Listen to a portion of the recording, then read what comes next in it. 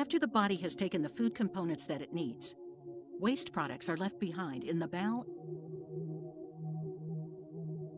and in the blood. The average adult has about 4.5 to 5.5 liters of blood inside their body.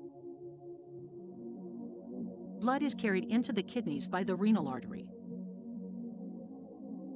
The healthy kidney constantly cleaning about half a cup of blood every minute and getting rid of waste material, toxins, and excess water in the bloodstream. In the kidney, there are millions of tiny blood filters called nephrons. Nephrons are so small, you can see them only with a high-powered microscope. Each nephron is made up of a very small filter called a glomerulus, which is attached to a tubule.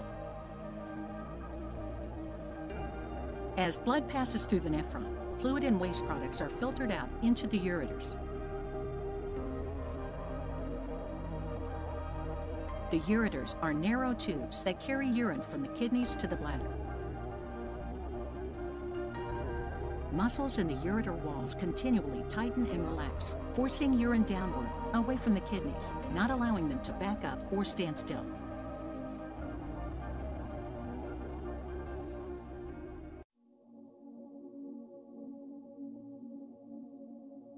The urine then enters the bladder.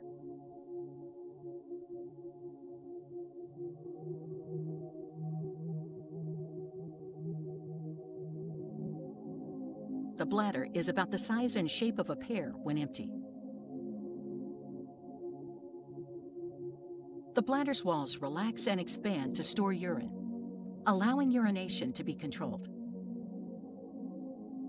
The normal capacity of the bladder is 400 to 600 milliliters. The bladder has a direct line of communication with the brain. It is full of receptors. An invisible fill line that tells your brain how full your bladder is. When your bladder is full, the nerves alert the person that it is time to urinate.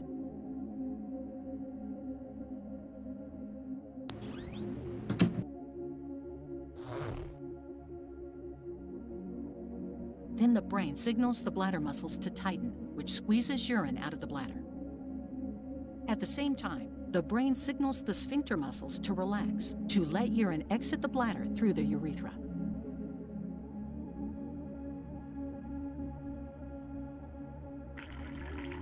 Urine is about 95% water and 5% waste products, including urea, creatine, ammonia, and uric acid.